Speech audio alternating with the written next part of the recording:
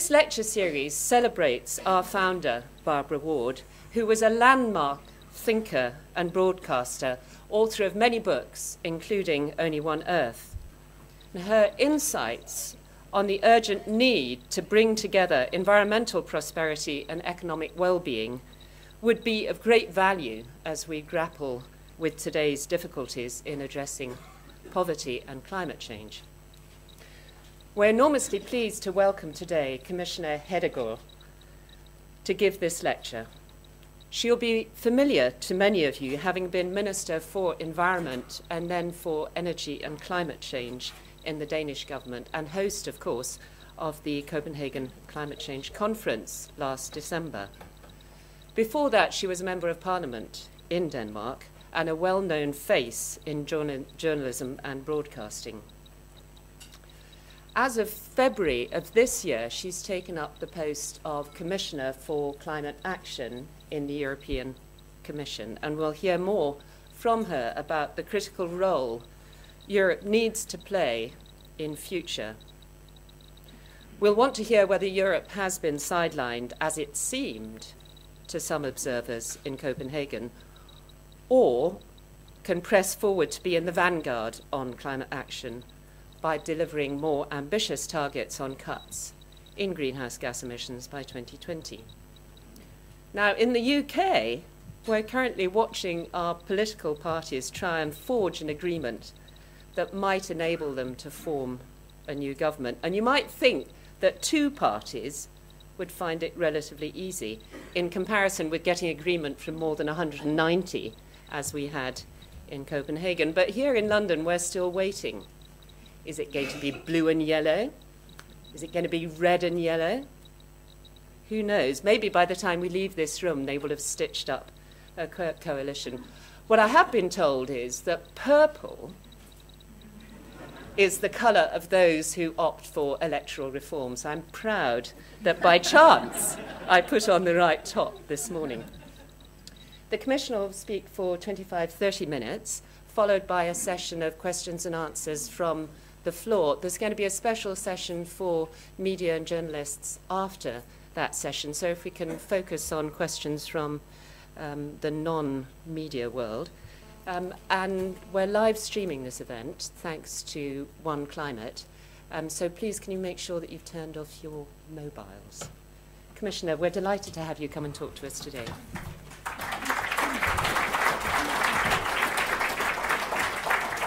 Thank you very much, Camilla Tillman, for this very charming welcome, and thank you also for all of you for coming. I understand that there will be matters that preoccupied any British person right now, but coming from a country where we always have coalition governments, you can take it easy. It's not going to happen for the next 1 hour and a half. Distinguished guests, ladies and gentlemen, it is a great honor to be invited to give this lecture in memory of a remarkable lady. Economist, environmentalist, historian, journalist, anchor, author, and advisor to governments, Barbara Ward was clearly a true polymath and one of the very first people to identify the need for sustainable development long before it was given that name. Directly and indirectly, Barbara Ward's influence has clearly been immense, and today it lives on not only through her many books, but also through the work of the International Institute for Environment and Development. And the European Commission, indeed, is pleased to be co-funding a number of IIED's activities.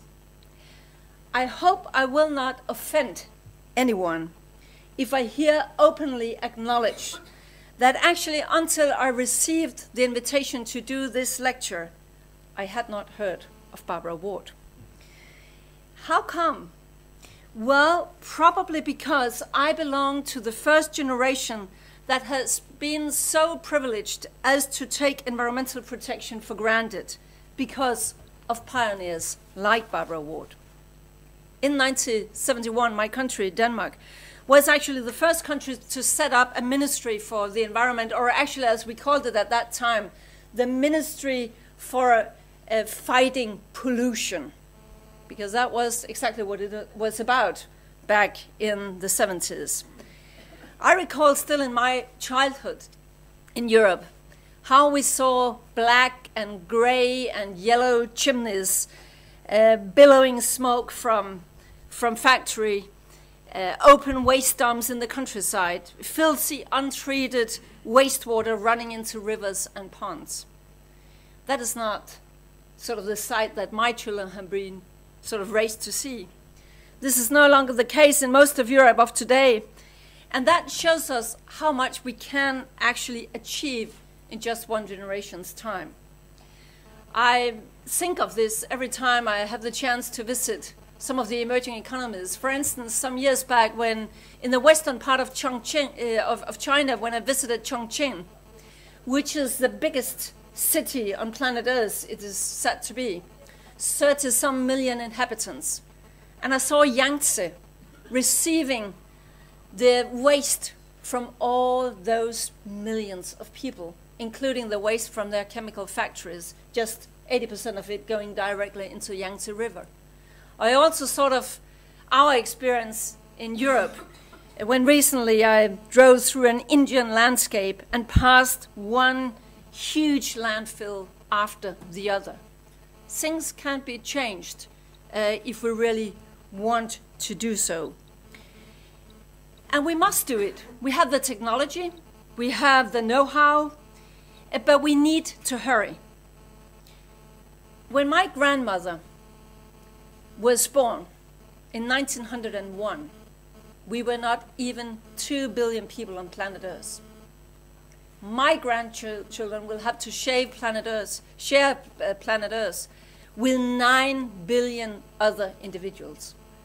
All of them wanting a fair share in the good life, in modern commodities, in cooling and heating and food and mobility and all the things that we sort of think belong to modern life. So we really have to develop a more energy effective and more sustainable growth. Climate change is already a fact of life for many people around the world. Many of you have probably seen it. I've also seen it with my own eyes as far apart in countries like Greenland, Bangladesh, and Mali. And take, for instance, Bangladesh. In Bangladesh, climate change, to the women I met there, is the difference between having 2 meals a day or maybe only 1. How come? Well, because with the changing climate, the timing of the seasons is changing. Farmers in Bangladesh can no longer sow their seeds at the time they learned from their fathers and forefathers that they should sow their seeds. And when they have managed actually to sow their seeds, hoping that this time they got the timing right, it can happen that a sudden storm surge washes away the crop, and with it their food and income for the next many months. To me, Bangladesh is living proof how climate change and sustainable development are interwoven. Or take Mali. I recall that day 1.5 years back, when together with the Mali environment minister, I drove up north of this immense country. I take it that he's more or less my age. And we were driving through this scenery of new desert, with only some odd dwarf tree poking out of the sand. And then suddenly he said, when I was a child, here used to be a very, very dense forest. Again, that is also what can happen in only one generation time. So what are the consequences of that? Well, the herders from the north of Mali can no longer graze their cattle, so they move naturally south to the more fertile soils. But this is creating immense conflict because their animals often end up eating crops grown by farmers here. So what do these farmers do? Well, they move even further south, entering into the capital Bamako, where youth unemployment has already exceeded 50%. That's why, for instance, the fear of people migrating is part of the whole climate change equation. Or take as the last example Greenland, where the fishermen and the hunters also can no longer use the knowledge that they inherited from their forefathers because the ice begins to melt earlier in the spring. The fish stocks change. It's not the fish that used to be there. They cannot sort of use the skills that they have inherited and lived from as indigenous people for centuries. They can also no longer transport themselves because due to the melting ice, they cannot use the sledge dogs, and that, of course, is an immense challenge in a country where you do not have roads and other kind of infrastructure. In short, everywhere, no matter how different the countries and the societies are, the story is basically the same. As the climate changes, things become more and more unpredictable. That we can cope with in the rich societies, but it's much harder if you are a developing country, if you're least developed countries, and of course, as always, the most vulnerable parts of the population will be hit the most. However, the changes are going to affect us all, but the developing world will bear the brunt, and particularly the poorest and least developed will feel climate change first and foremost, however unfair it is. Having seen these impacts and talked to the people affected myself, I must admit that I find it worrying that climate skepticism seems to be on the rise, in some countries at least. Of course, I can understand how a cold winter in Europe, the ClimateGate affair, and the error over how fast Himalayan glaciers may melt have sown doubt in some people's minds. But the fact is that neither individually nor collectively do these events affect the main conclusions reached by the Intergovernmental Panel on Climate Change, the IPCC, in its fourth assessment report 3 years back. Among those clear conclusions are that global warming is unequivocal and that most of the warming recorded since the mid-20th century is very likely, that is to say with more than 90% probability, to be due to the increase in greenhouse gas concentrations from human activities. For those who demand 100% certainty before we take action, I must say that the day we have 100% certainty, it's probably, or it is, too late to start to act. And we can also still say that if the world's leading experts told us that the plane we were about to board was more than 90% likely to crash, would we then ignore that? I certainly wouldn't. And even if climate change didn't exist, the world in any case needs to become far more efficient in the ways it uses energy and other resources, if there is to be enough for 9 billion people. Even the most stubborn skepticist will have to admit that fact. And then I would also say that I think it's rather important that people can differentiate between weather and climate. Yes, it certainly has been a long, cold winter in the northern hemisphere. But actually, it was a hot summer in the southern hemisphere, which meant that globally, the average sea and land temperature in January was the fourth hottest on record, according to preliminary data from the US National Oceanic and Atmospheric Administration. The first quarter this year was also the fourth warmest on record worldwide. And globally, this March was the hottest March ever. So, unfortunately, the scientific reality is that global warming is happening.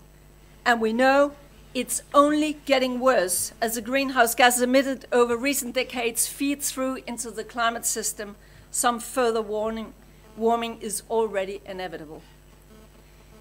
And the IPCC projects that if we do not reduce global emissions, the average temperature will increase further by between 1.1 and as much as up to 6.4 degrees Celsius by the end of this century. The Copenhagen Accord endorsed the goal of keeping global warming below 2 degrees compared with the temperature in pre-industrial times, and that is therefore a major step forward. This is the ceiling that much of the scientific community warns us that we must stay below if we are to have just a 50% chance of stopping climate change from reaching dangerous levels, levels that could see irreversible and potentially catastrophic changes in the global environment, such as the uncontrolled melting of the polar ice sheets or the Arctic tundra. That's actually one of the good results of the Copenhagen meeting, the 2 degrees as our common ceiling. Yet, of course, there is a disconnect that the targets that so far the countries have delivered do not fit with that target. You could say there is a disconnect between saying, A, we must stay below the ceiling, and then the B, the targets actually being delivered. Therefore, we have, of course, to work with these targets. We need to keep our level of ambition under review and be prepared to strengthen it, not least in the interest of the most vulnerable countries and communities. And the frightening reality is that on current trends, we could be at 2 degrees as early as 2035, only 25 years from now. Much of the scientific evidence that has emerged over the past 3 years suggests that the projections in the force assessment report are on the cautious side, and that is actually the worst case scenarios we are right now heading for. Do we want to be looking back in our old age, like the last inhabitant of a devastated planet in the film The Age of Stupid, and asking ourselves, why didn't we stop climate change when we had the chance? Definitely not. That means that our generation has a moral obligation to do all we can to prevent this disaster foretold. We cannot plead ignorance. We know the facts. We know we need to act. And we also do know that it is the industrialized world that must lead this action, because it is we who have very largely caused the problem. This duty is reflected in the principle of common but differentiated responsibilities enshrined in the UN Climate Convention. One can see it as a form of climate justice.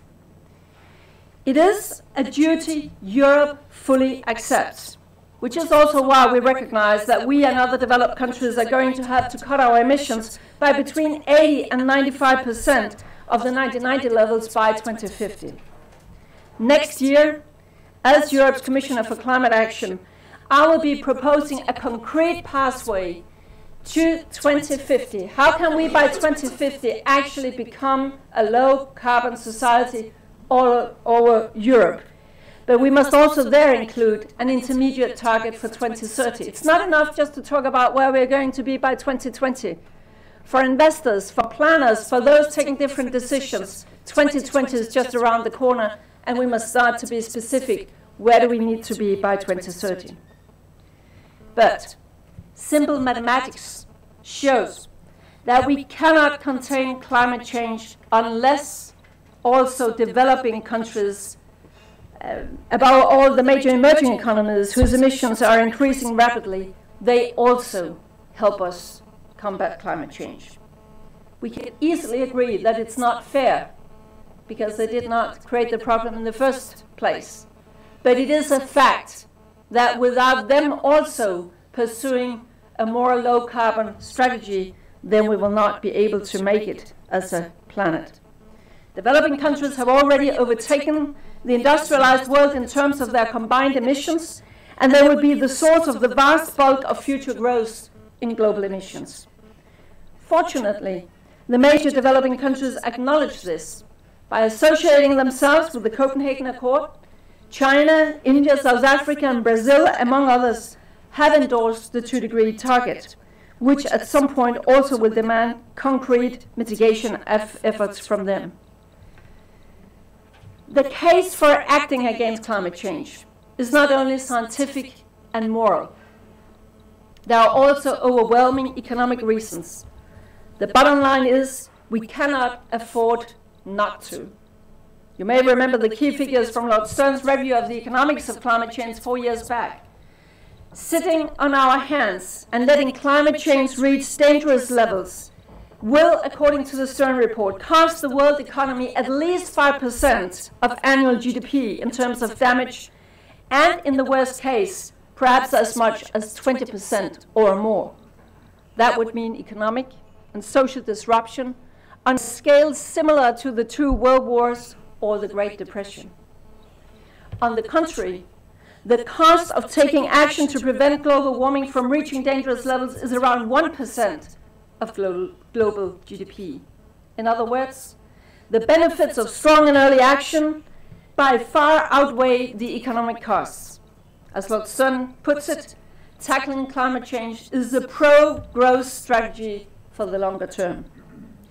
In these strengthened economic times, cost is not a word people want to hear. But it is important to bear in mind that the cost of acting now is not money lost, but an investment that definitely will pay dividends. An investment in a world that is less likely to be in the grip of dangerous climate change, and an investment in the innovative low-carbon technologies that are becoming increasingly important as new sources of more sustainable growth and new jobs. This low-carbon revolution, I would call it, is well underway. In the European Union, we gave ourselves a head start back in 2007 when our leaders agreed an integrated energy and climate strategy and set our ambitious 20-20-20 target for the year 2020. A 20% cut in emissions, a 20% share for renewables, and a 20% improved energy efficiency. These targets are now being implemented through the climate and energy package that was agreed in 2008 and through our energy efficiency action plan. That was good. But the question today is whether it was and is good enough. I will strongly argue that reaching these 20-20-20 goals are not going to harm the economy. On the contrary, achieving the renewables target alone is forecast to create over 400,000 new jobs in net terms by 2020. And I'm in no doubt that we are here talking of very fast-growing markets.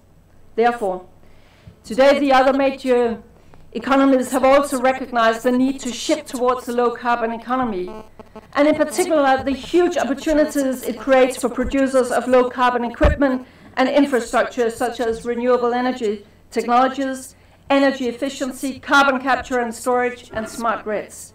Plus, don't forget all the co-benefits: cleaner air, cleaner waters, less energy dependency, increased energy security, and so on and so forth.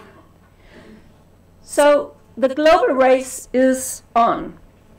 This is an excellent development in terms of fighting climate change. But it also means that we in Europe will have to work even harder to stay in the lead. Let me illustrate this with just a few numbers. The national stimulus packages aimed at countering the economic and financial crisis show this. China is undertaking the largest green investment program of all, totaling around $230 billion. In the United States, in their recovery package, they set aside $80 billion for the energy sector, clean energy. By contrast, the EU and the bigger member states together, all in all, are investing only around 25 billion euros.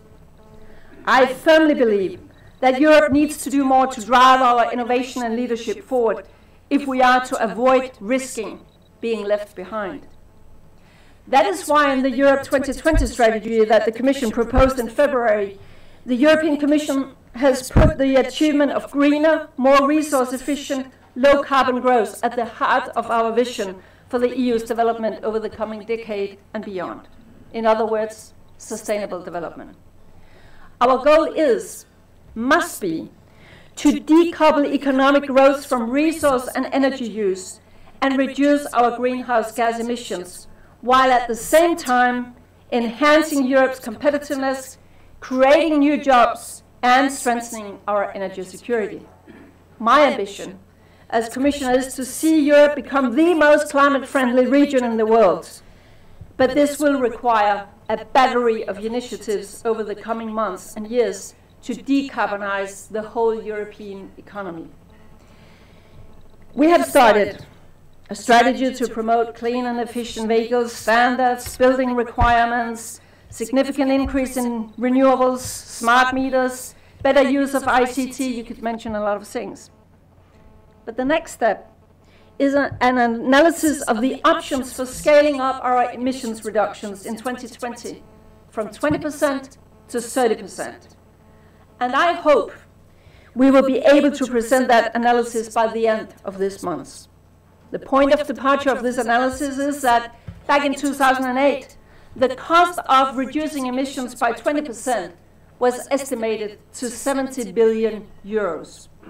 However, the crisis appears to have made it around 1/3 cheaper to achieve this goal, as emissions have been reduced due to the economic slowdown. So now, the cost of a 30% reduction would be only modestly higher than what we were prepared to pay for a 20% cost. And you can also put it in another way.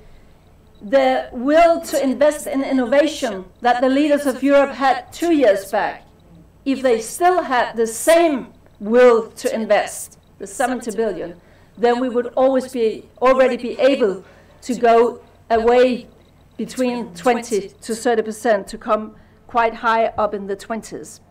The consequence of the crisis has been that we have not invested as much in innovation as we foresaw 2 years back, while everybody knows that due to the crisis, the need for innovation in Europe has definitely not been less.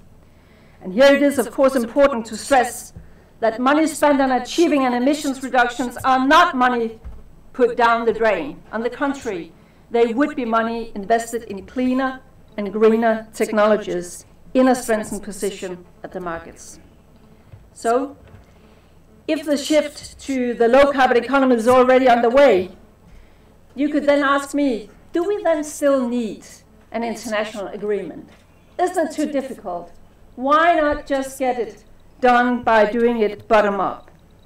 I must say, I'm absolutely convinced that a clear policy framework will help businesses by providing incentives and long-term signals for investors. I can just take the country I know best.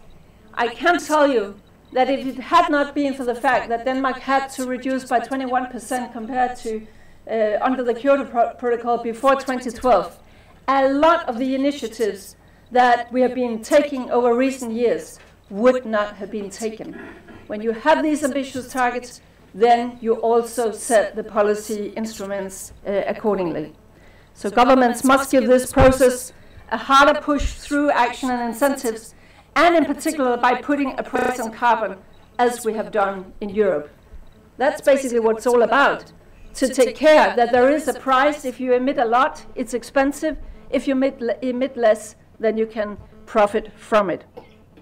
An international framework can and must allow us collectively to be more ambitious than each of us will be individually. It will enable us to strengthen the overall ambition level by reducing concerns over competitive distortions. It will reduce the cost of our collective reduction efforts, and it will enable us to act faster, which evidently is crucial. But what then is the EU's vision for a global deal, and what are the prospects for reaching it? Well, the Copenhagen conference did not result in the international deal we had all hoped for, but nonetheless the negotiations of the Copenhagen Accord ensured progress on key issues. Firstly, industrialized and developing countries together accepted for the first time that they share a co-responsibility, and they accepted the 2 degrees. That was important. Secondly, the industrialized countries put money on the table, $30 billion in upstart finance over the next 3 years, and long-term in the range of 100 billion per year by 2020. Certainly, the Copenhagen Accord contains important political guidance for the UN negotiations on MRV, measurable, reportable, verify, how to measure, report and verify an agreement. And there were also really progress on adaptation and forestry and other issues. And more than 120 countries have now associated themselves with the Copenhagen Accord. Is that then not good enough? No, I will end up by explaining why we have to continue this process. We still need a binding agreement. And the European Union would be ready to sign up for a new treaty already by Mexico at the end of this year. However, the absence of movement on domestic legislation in the US is without doubt a key obstacle to progress in the international negotiations.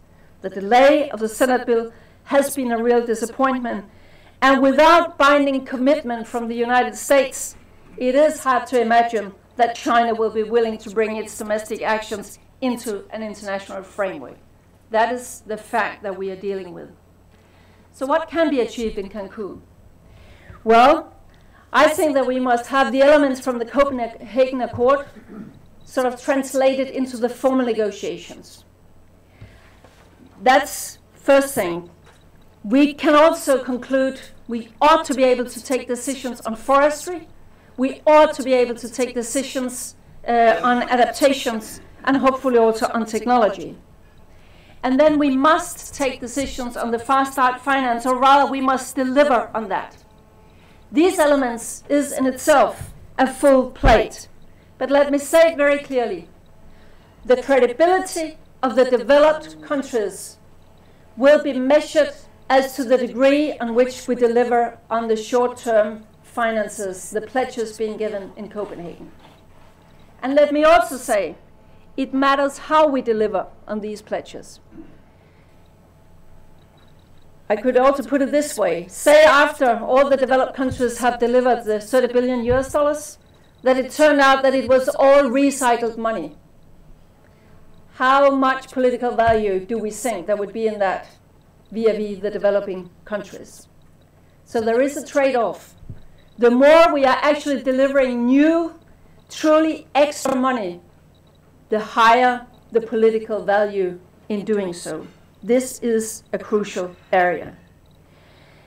And then finally, in one more area, progress is badly needed, the carbon market.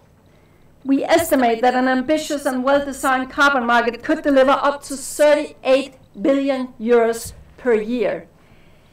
In other words, about half of the total long-term financing pledged in the Copenhagen Accord. Therefore, the carbon market is essential. It's also essential for driving investments in low-carbon solutions and for achieving emission reductions at least cost. Putting a price on carbon gives everyone a financial incentive to emit less. In many respects, the Clean Development Mechanism has been a success and achieved just that, with more than 2,000 projects registered now. But maybe just briefly I would say, we need to modernize that. And we have to think much more in a sectoral approach, so that we do not have sort of standalone projects all over the world, but so that we can go in and use our money and the offsetting actually to modernize whole sectors. That is one of the achievements that I would also like to see by Cancun. And then the very last thing, because you would all probably have this question, what then about the Kyoto Protocol? Will the European Union kill Kyoto? Let me say this very clearly. EU is not the problem here. EU signed up to Kyoto, we pledged under Kyoto, and we have delivered. We have actually over-delivered to Kyoto. But first, that is not enough. Kyoto only includes obligations for 30%, for those responsible for 30% of global emissions. We need others there, or we will never meet the 2 degrees target. And there are some weaknesses in the Kyoto Protocol that must be mended if we are to continue with that. And then that is the reason why I say let's, for Cancun, focus on content first, and then if we agree there and take the decisions and get the actions going, then we can try to find agreement on the future legal form. I think that must be the way ahead now. Before I conclude, and before I leave the UN negotiations, allow me one big sigh and a plea to negotiators. Please now give higher priority to substance over procedures and process. That is what we need in the negotiations, and that is what the world deserves. But although we are putting a lot of effort into the negotiations, into achieving an ambitious deal, we cannot and should not wait passively. I believe that the unprecedented global mobilization that we saw last year marks a profound shift in paradigm. Around the planet, people started realizing that we cannot continue business as usual. Nature has its limits. We must find more intelligent ways to obtain growth so that we can get development also to the poorest and most vulnerable. In Europe, we cannot and we will not apply the Chinese approach where leaders dictate the development 5 years ahead and if need be even close down production in order to reach the latest targets in the 5-year plan. No, we cannot do that this way here. We need citizens in their daily life backing the efforts, taking responsibility. And we need business pulling ambitiously in the same direction. Politicians must provide the framework and get the incentive structure right, while business must provide the solutions so that each of us can adopt a lifestyle that makes it possible for the planet to accommodate peacefully 9 billion of us. And each citizen in the rich part of the world must take a personal responsibility, being more conscious of how big a carbon footprint we leave behind us. Let me finish by saying this is not an anti-growth agenda. It's a green growth agenda. It's about responsible growth, the only kind of growth we can afford in our century. This link between environment and human development is in essence what Barbara Ward drew to the world's attention. In her days, the fight was against pollution and basic environmental challenges. In our days, it's about combating climate change and promoting sustainable energy use. And it is true today, as it was also true when we had to handle the challenges of the previous generation, that the longer you postpone action, the worse and the more costly it gets. In short, there is no excuse. We know the problem, we have the solutions, we know that we cannot allow ourselves just to send the bill for our comfortable life to the next generations. Therefore, let's make the next decade the decade of action, the decade of transformation of our economies, the decade where we start living up to our responsibility. Thank you for your attention.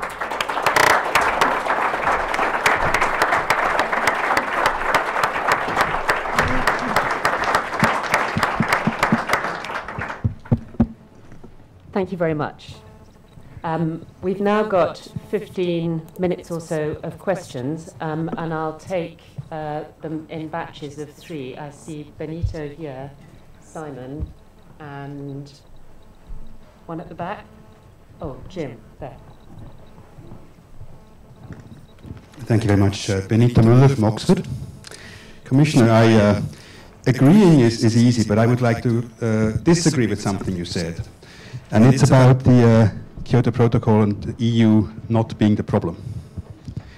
The Kyoto Protocol in 2001 was saved through the leadership of the EU. There's no doubt about that, when Bush withdrew from the protocol. People said, Camilla said, in Copenhagen the EU was sidelined. I believe that was largely self-inflicted through the strategy adopted in Bangkok to basically abandon the twin-track approach and to come up with something new post-Kyoto. In my mind, I was told, I mean, I was sort of flabbergasted in Bangkok. Yes, very quickly. I was flabbergasted. Why did that happen in Bangkok?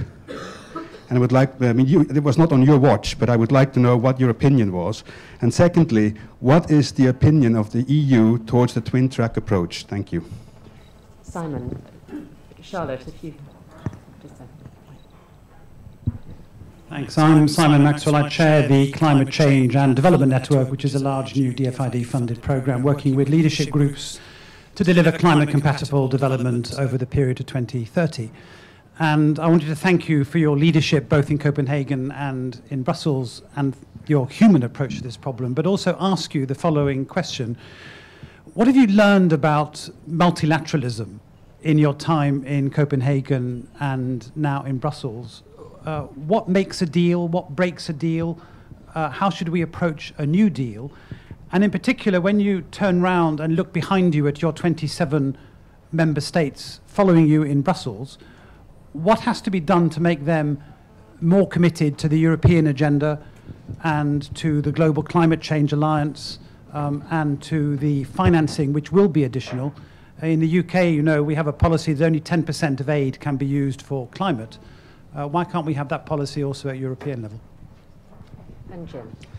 Yeah, it's Jim Skee, UK Energy Research Centre, and a member of the UK's Committee on Climate Change. I'd like to thank you, first of all, for a lecture which emphasised what is possible and was basically full of hope, and I think we're grateful for that.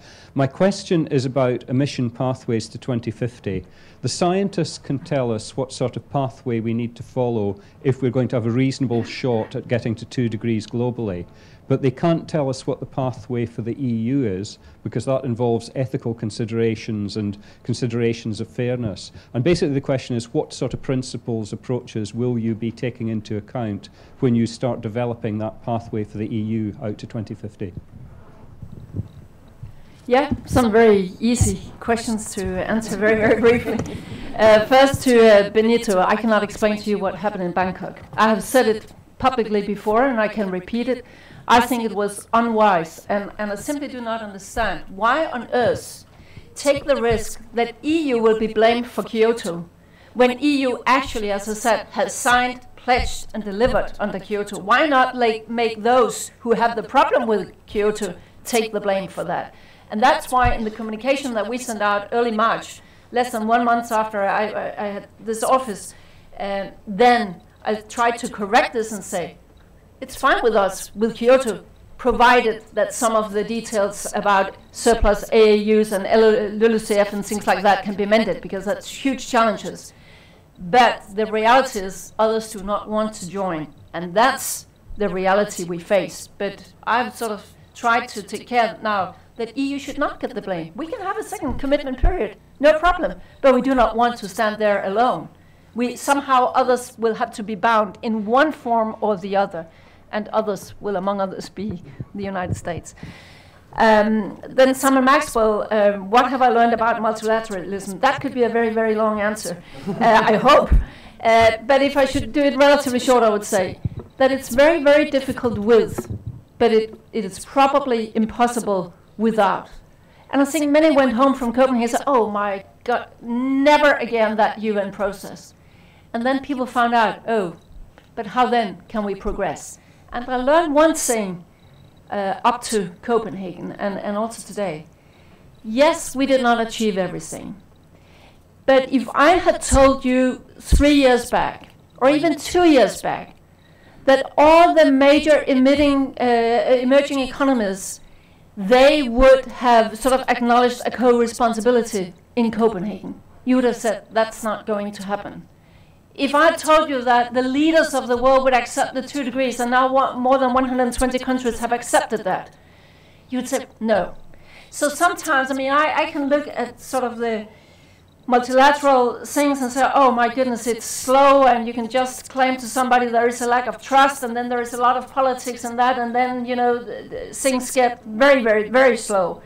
But then when I see it as a process over some years, we have come a long way. If I had told you 3 years back that we would have the most serious economic crisis in the world for decades, and yet in the same year, 2009, we managed to keep climate change on top of leaders' agenda, you would not have believed me. I started working with this 2004. If we had heard this in Buenos Aires in 2004, we would say that's not going to happen. So over time, things have developed. How to make the EU 27 more committed? Well, to make a long story short, that's actually what we try to do with this communication about the 30%. Because, of course, after Copenhagen, some, also among EU member states, in some government offices around the Union, would say, now we should only stick to our 20%. And definitely we should not go to 20% unless we are forced to in the international negotiations. I'm just trying to say, listen, there is also a self-interest for Europe. Say, as a theory, that the international negotiations wouldn't move for a very long time. That does not necessarily mean that our competitors are not moving. They are moving extremely fast. China, Korea, Brazil, Mexico, they are just doing it right now. And that's why I try to argue it's also in Europe's self-interest to be as ambitious as we possibly can here, or we will lag behind in the race on these markets. And then just finally about the emission pathways to 2030, what kind of principles? I think that basically the same that sort of have sort of been guiding us to this state, that we have a special responsibility. As one of the richest regions in the world, we must do more than others. And we know where we are going to be by 2050 because we have pledged that internationally. And that's why the less ambitious we are by 2020, the more steep the pathway. And that's why already now, and it could be a long discussion about principles, but I think it will be a reality check to many if you sort of try to make a linear line, saying if you want to be here by 2050, then you have to be here by 2030. And it's very, very expensive not to get going now and take the next steps. Thank you very much. We've got a couple of questions I'd like to bring you from our web audience. One is, what's the EU strategy to make my country, the USA, do its part? There's another one, which is, how do you expect the committed quick start funds to be rolled out? By whom and by when? And I'll take one more question from the audience. Julian, yeah. Yep. Well, that was a very fine speech. I was very pleased that you emphasised that the UN process is continuing, and that, of course, happens through all the UN agencies, who, by the fact that Copenhagen agreed to move forward on climate, that is a very important thing. But the visibility of the action of all the UN agencies is very, very low. I'm in the House of Lords. In Parliament, nobody hardly talks about it. But the other point you didn't mention was nuclear. Nuclear is an important part of Europe. Are you saying, I listened and listened and listened in your speech, the word was not mentioned.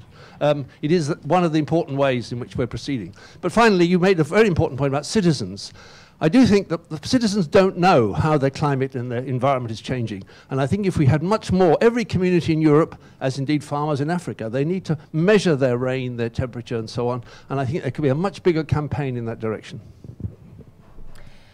First, the strategy vis-a-vis the United States. I think that Europe and many different European politicians, business people, whatever, did a lot of work when the new administration came to power in order to secure that that would be one of the sort of main issues on top of the new team's agenda. Then you could say that last half of last year, there was more or less, it was not sort of something that we agreed upon, but I think that many had the feeling that it might be counterproductive if we were bashing the Americans too much with the situation in their Senate and things like that. I mean, to be very frank, they just hate it, and it's not helping the process forward in the Senate. And we know that the administration is doing whatever they can to try to secure legislation. But I've also said very clearly to the Americans that if nothing comes out of that whole exercise, then they will again hear very much from their European friends, because we need the Americans to move on this. Now, I know that they are moving, and I mentioned how much they're investing in energy and so on and so forth, but still it's crucial that they get their own legislation done. It's crucial not only to us, it's crucial to the whole pattern in the international negotiations. About fast start financing, I think I mentioned that briefly in my first intervention. It should be rolled out now. In Europe, the finance ministers will meet next week and have an overview. It seems that already the European pledges are there, but now the next step is to make it very visible. What will this money go for? And how can we make sure that the money not just go where each member state think that it's nice to spend the money, to put it that way, but also where there are some purposes that is necessary in order to sort of support the international negotiations. So it matters how we spend this money. And we're trying to make an overview now so that we, by the next negotiators meeting in Bonn, can put forward a consistent narrative that Europe is delivering. And we are also trying to have that kind of discussion with our American friends, telling them, you must also deliver, and the Japanese, you too. Because this is the developed countries as a group that will be measured whether we deliver or not. Finally, on nuclear. You're right. Sorry. You're right, I did mention it. Sorry, I have to be excused. It's because I'm a Dane, and we are doing very well without it. In Europe, of course, the answer is that, yes, there will be nuclear, and some member states will have it, some will not.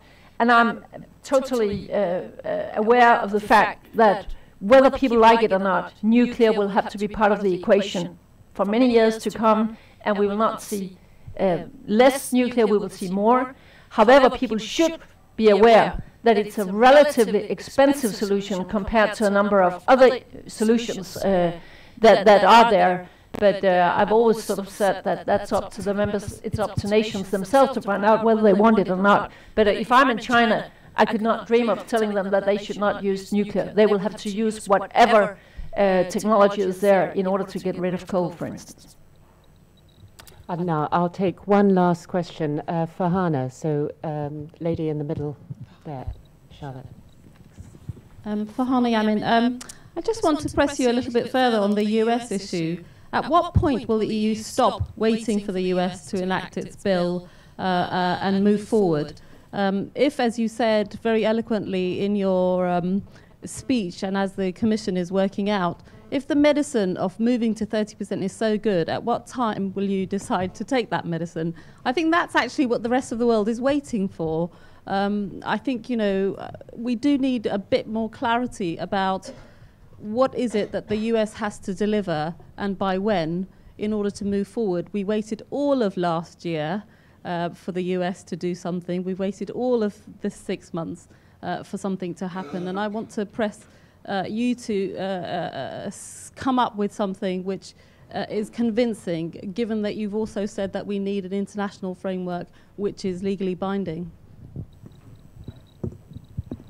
Okay.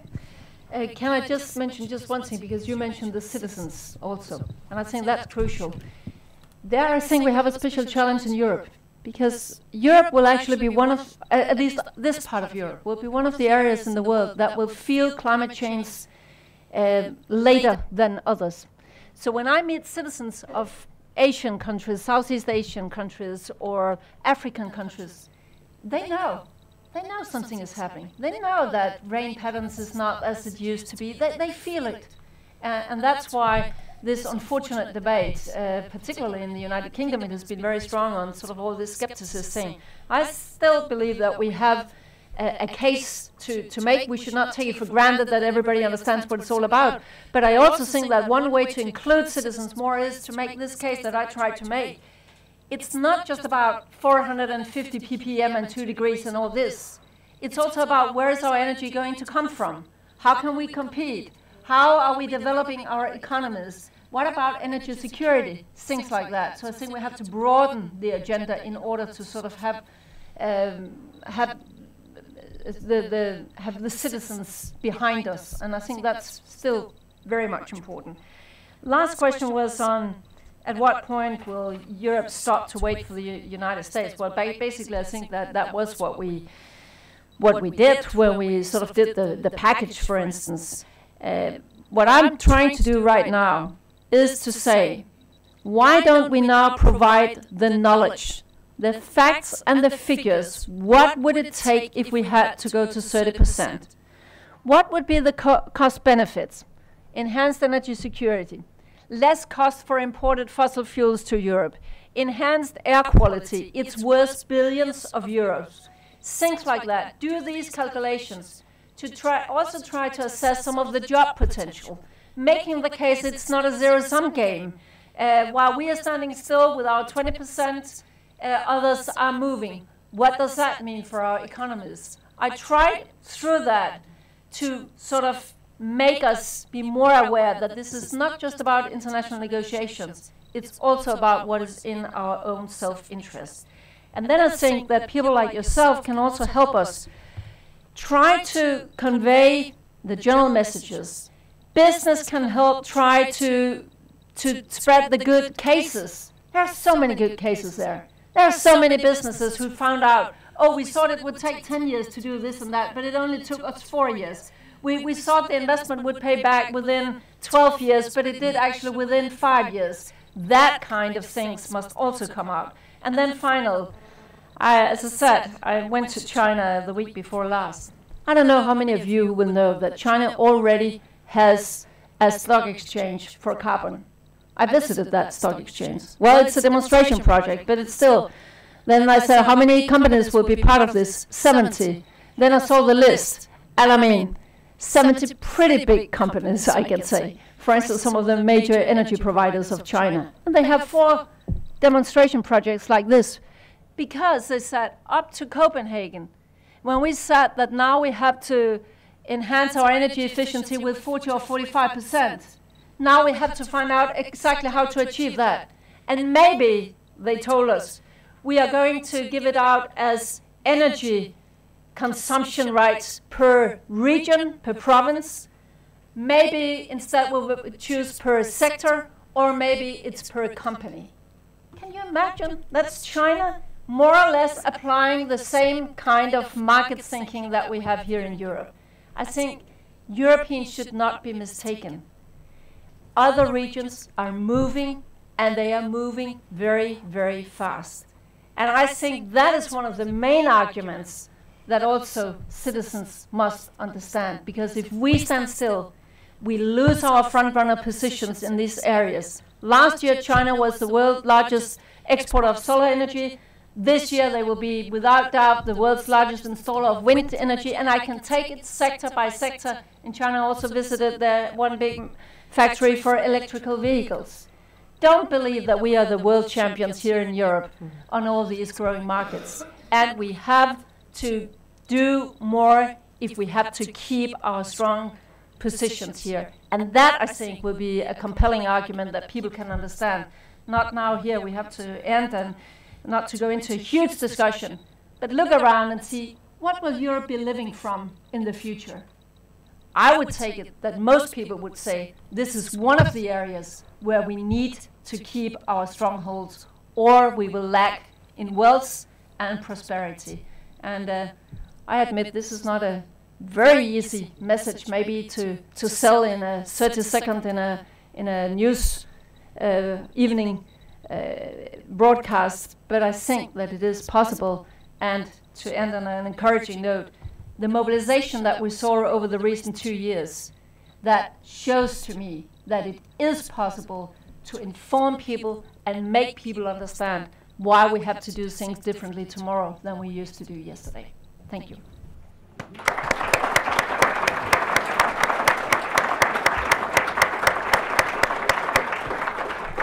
Well, thank you again very much to our speaker. Commissioner, I think you've brought bold new energy back into the climate change debate after the doldrums of the last few months. We've been very lucky, I think, to listen to your views about the way ahead, and grateful for your willingness to take lots of questions. I think you've shown us clearly, too, to quote Pavan Sukhdev, that if climate change is the problem, that the green economy is the solution. And you've told us how a green economy might map out in terms of energy generation and efficiency. But it seems to me that the climate change is also about issues around adaptation for poor people and poor countries. And you've explained clearly the urgency of needing to translate our commitments on that front into rapid action on the funding. Clearly also there's lots of innovation going on around the world. You've mentioned China, but there's much innovation also happening elsewhere from which we can learn, and if we don't learn, as you rightly say, we will be left behind. The Commissioner now needs to leave to talk to media and press, but those of you who are not pressed to depart, We've got more lunch, tea and coffee in the room next door, so please do stay behind, talk and chat. And what about government? Did you get a new government while we were here? We'll check up on that. Thanks. Thank you very much. Thank you. Thank you very much.